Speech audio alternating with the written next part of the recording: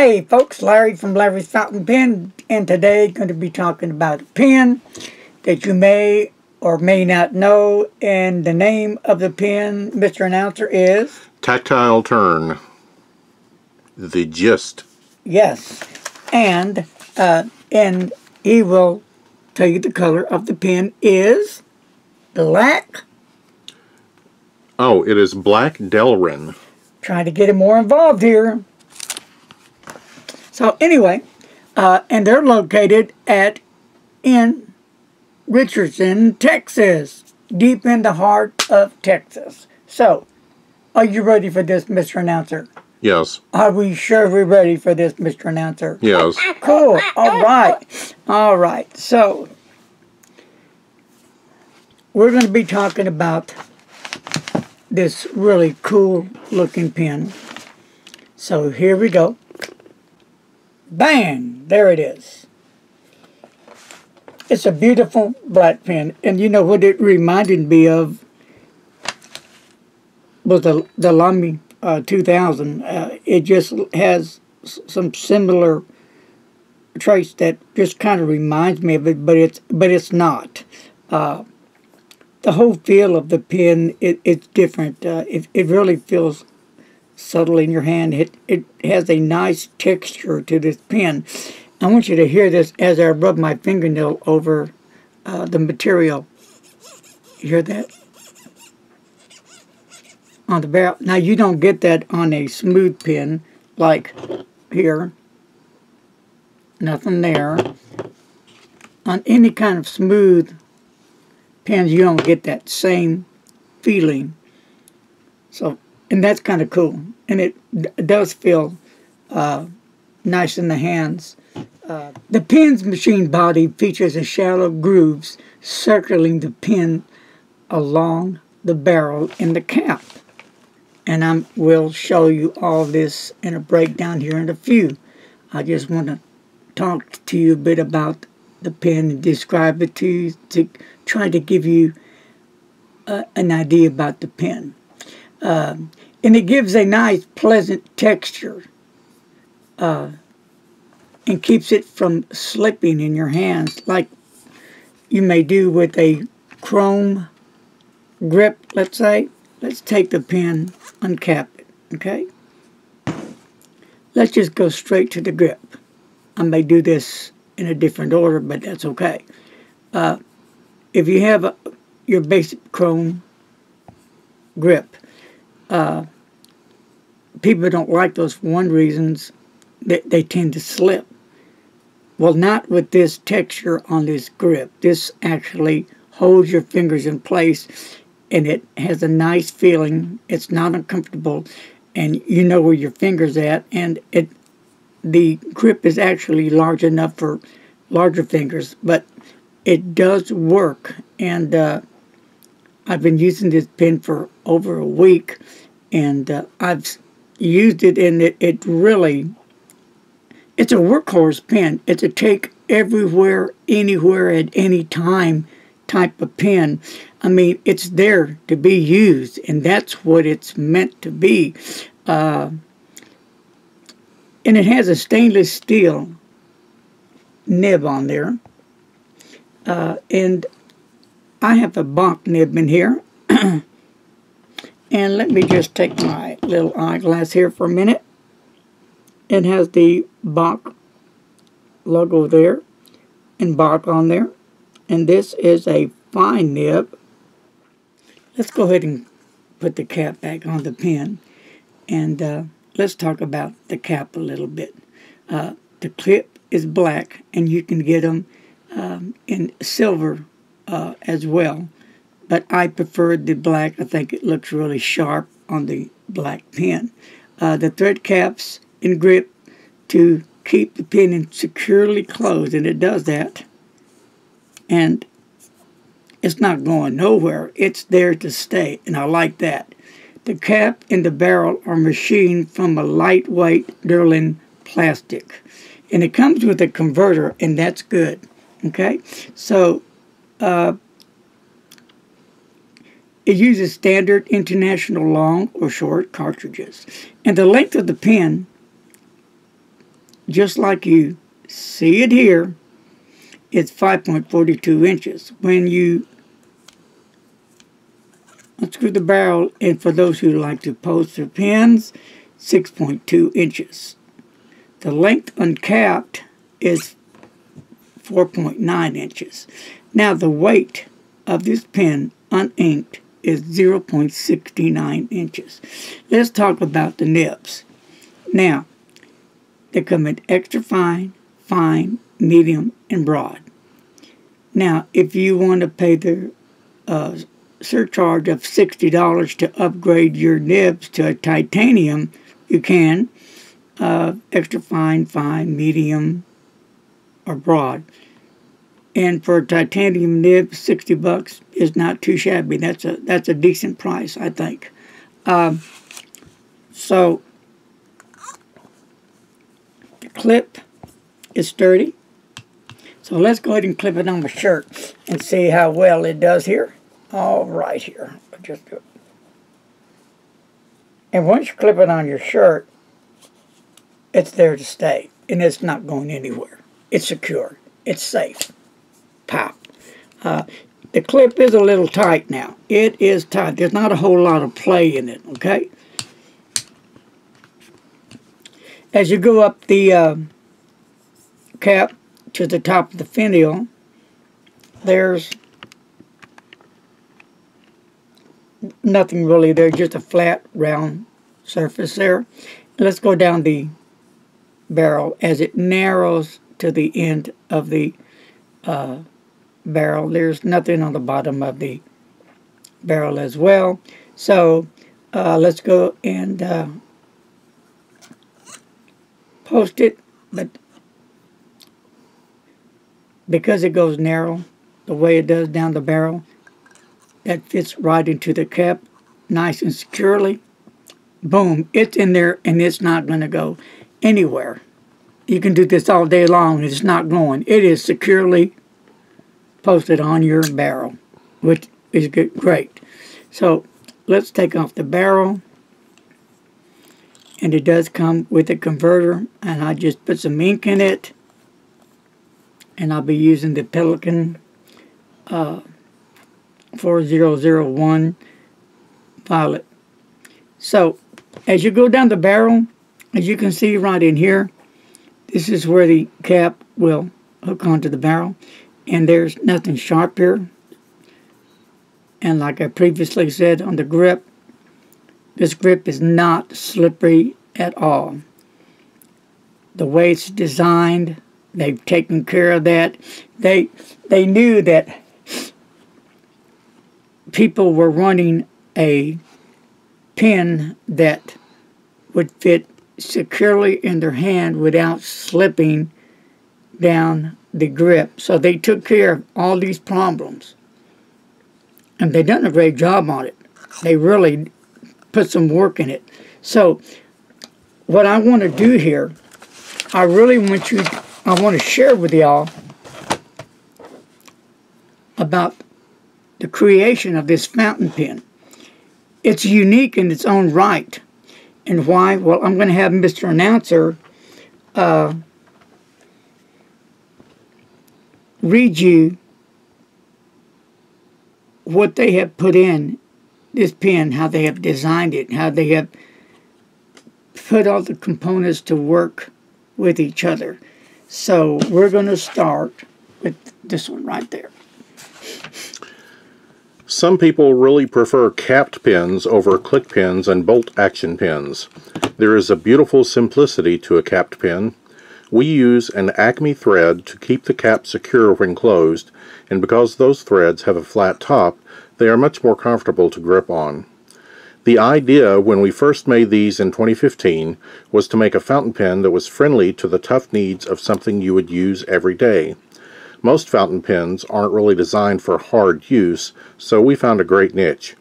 We got a lot of feedback over time about ways to improve the pens, so in late 2018 we updated the line. One of the new options is whether you want a black clip or a silver clip.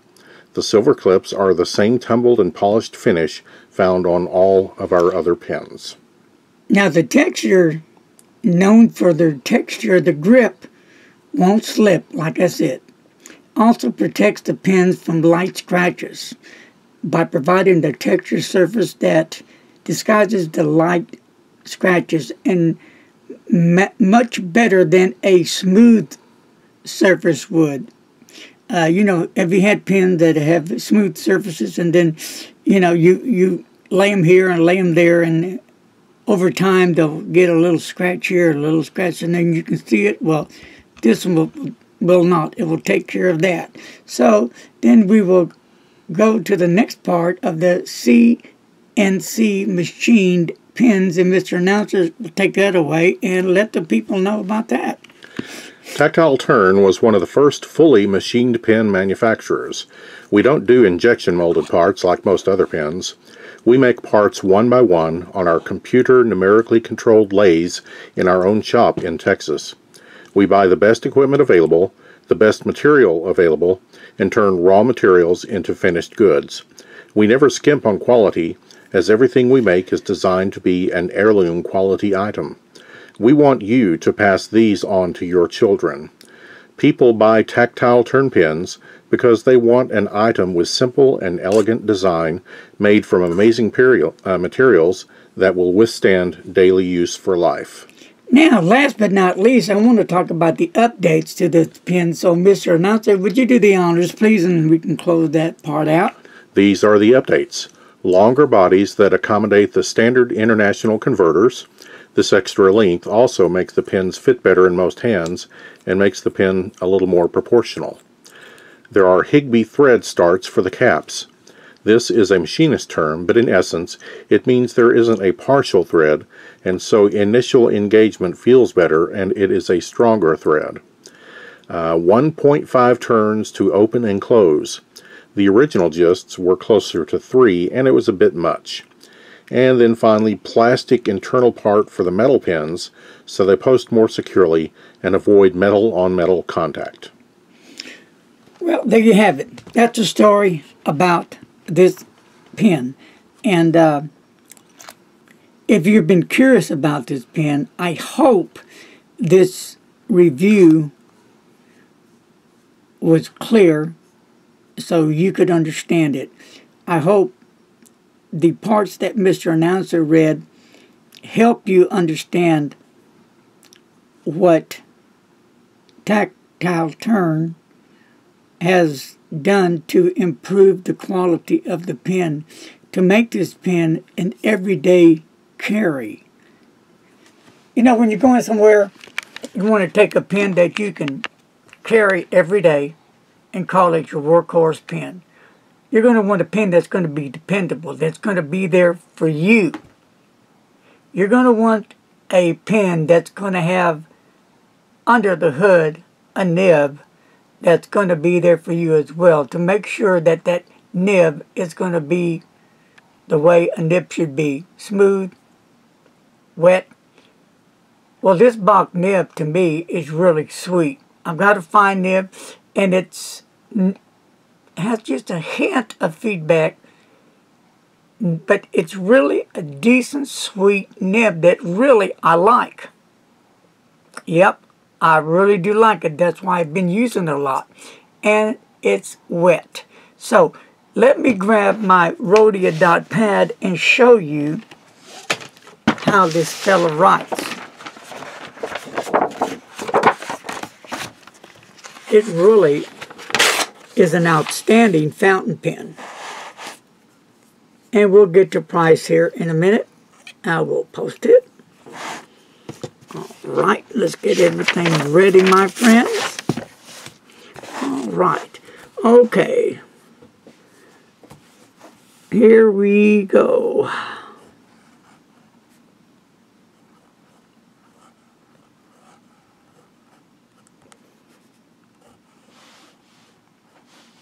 Very nice. Really, it really is. It's more smooth than anything. I mean, just a little hint of feedback, but not much. This is a fine nib.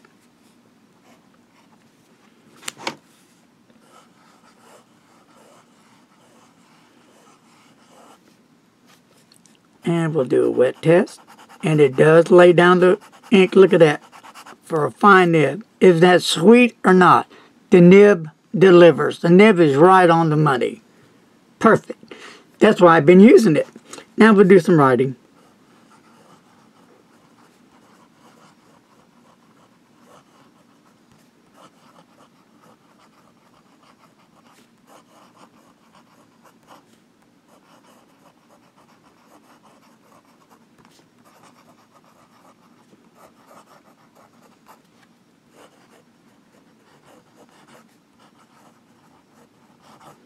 And as you see, there was no problem with the ink flows. There was no skips. As you saw previously, it has a nice wet flow. Let's do some reverse writing.